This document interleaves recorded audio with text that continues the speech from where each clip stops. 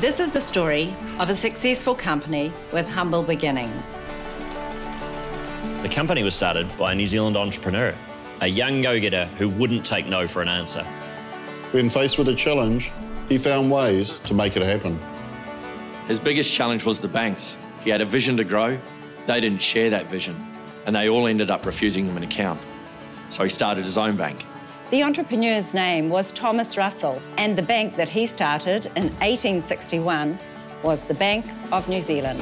The bank that was started because the business was told no Now finds a way to help businesses grow by saying yes. For over 150 years, BNZ has been working with businesses to help them succeed. And in 2008, they reinvented the way a bank could work with businesses by creating BNZ Partners. It was the first time a bank had built its entire business model around its customers. And great things happen when things revolve around customers. Challenges are discovered and met, often with outside-the-box solutions. For instance, when businesses needed assets to grow, BNZ came up with a unique asset finance offering. When businesses needed a place to connect, network, or even launch their latest collections, the partner centres were created.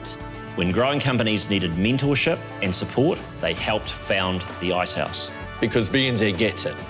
The entrepreneurial business spirit is in their DNA.